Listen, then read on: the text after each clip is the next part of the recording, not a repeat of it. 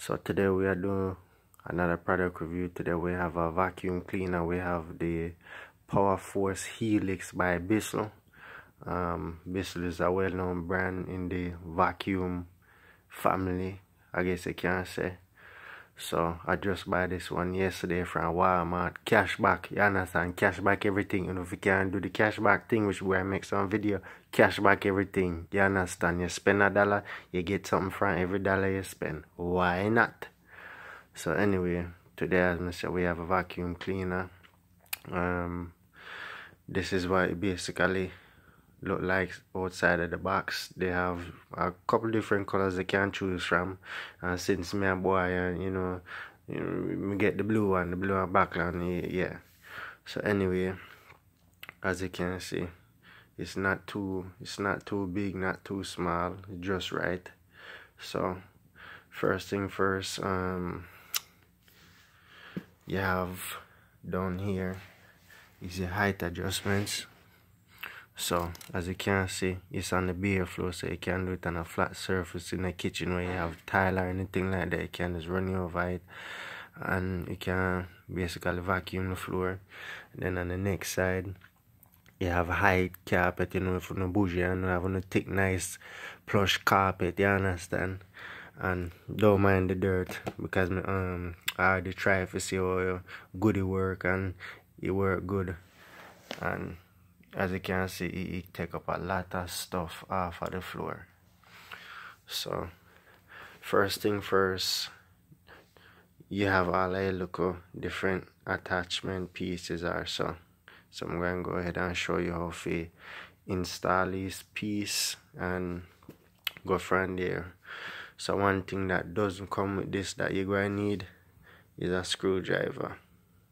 So you have two little small screws that basically go on the two sides, right there and right there, and this is the handbar, as you can see. And the way this goes, it basically slides on top like so, and then you drop your two screws in, and then you use a screwdriver to screw them down. So make sure you do that snug tight. Put the other screw over here, snug tight. So that's the first attachment. And then while I'm here, these systems they're bagless, so that's good. So you don't have to keep on buying no bag. As you can see, all of the dirt and everything gets trapped in this little compartment here, which is easily removed by pressing this. Hold on. Sorry about that. Sometimes kind of hard to do with one hand, but as you can see, it's not too hard. But as you can see, you just release this lever to empty. You see how that goes up and down? It basically releases it out of that groove, and then you pull forward. So this is the canister that holds all the dirt.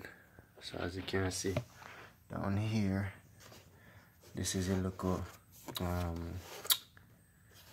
kind of a filter area on the base for the dirt. And then also down here, when you're ready, you release this tab. You basically press this and this part comes open, and you just dump it. You have your filter in the top here, which we're not going to take apart right now, but if you wanted to take it apart, you would basically release this, clip it up, and then it comes off. So let's put that back in. So just put it down, clicks back in place. Once you hear that click, you know it's good, solid, firm. Alright, good to go. So the other attachments that come with this are your local brush if you know you want to get in high places, or whatever it may be. If you prefer to use this on stairs or anything like that, window blinds or anything, then you have another attachment piece. So if you want to get in tight spaces, you can hold that up under that. And then this piece actually goes on the back of the vacuum down here to hold the power cord. So what you want to do is find the groove that it fits in. Let's see. Maybe that could be hard to see. Alright. So once you have that in, you twist it counterclockwise and it goes in. To remove it, might be a little tight, but clockwise, and then release. Look for these tabs, push them in, make it match up with those two here and here. So you push it in. It might take a little force,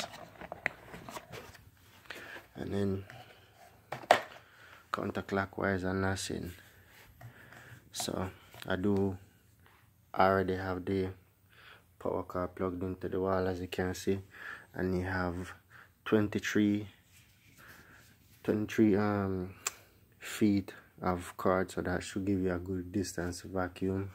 And then this is the main line that goes from the vacuum floor, or wherever you're going to vacuuming the surface. It goes from the brushes and it goes all the way up to your tank. So what you want to do is look for this groove, match it up with this groove, and then you basically push it in and you rotate this clockwise, and then once you have that in, you're good. So up here on the handle, I'm gonna clip it in there, and it fits right there. So that's how that goes. And then your attachment piece, you can either leave it off or put it wherever you want, or you can clip it in here, as you can see, or you can leave it off. I'm most likely going to leave it off. So for your card, when you're not using it, you have again other attachment, so you just wind it around like so, and that's basically how you put the vacuum together. And then of course, you know, you plug it in when you're ready. Over here you have your lever to release it, so once you press this down, the vacuum will pivot, so you can angle it wherever you want. And then of course you have your power button, as you can see. Good, everything is working. Our website is working brand new. What you mean? So make sure you screw them down tight, but not too tight, just snug tight, and then you have a good vacuum. Can fit in some small closets. I'd say it's not too big, not too small, but to get the job done. Since me use it yesterday, is very powerful. I would definitely recommend the product. I get it from Walmart, as I say, cashback, for about $60 when it come up tax. So I would definitely recommend it. Bissell always make a good product. I actually have a steam cleaner from Bissell as well, so definitely check it out if you're in the market for a new vacuum. I want to make sure you keep in the house clean, because me I tell you, sometimes you go in a people's house and you can't even take off your shoes, because as soon as you take off your shoes, something dripping in the bottom of your foot and you have to wonder what. Then keep it so dirty sometimes and look like in a vacuum in about 3-5 years. Is not cute, people. Keep up on the place. Understand? Oh,